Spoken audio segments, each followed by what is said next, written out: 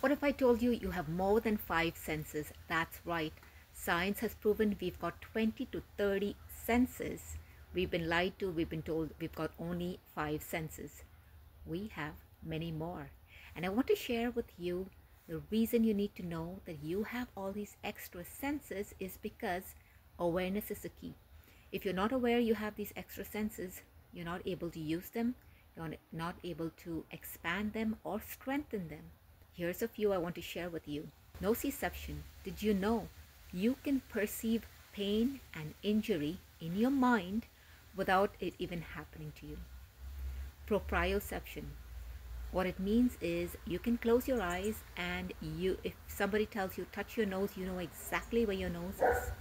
So we know exactly in space which part of our body aligned in space. Intuition is a knowing without any logical or rational explanation.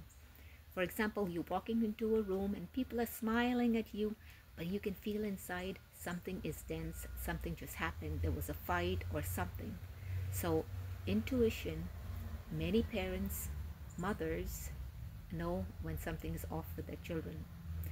When we start cultivating and strengthening these extra senses, we can tap into limitless possibilities.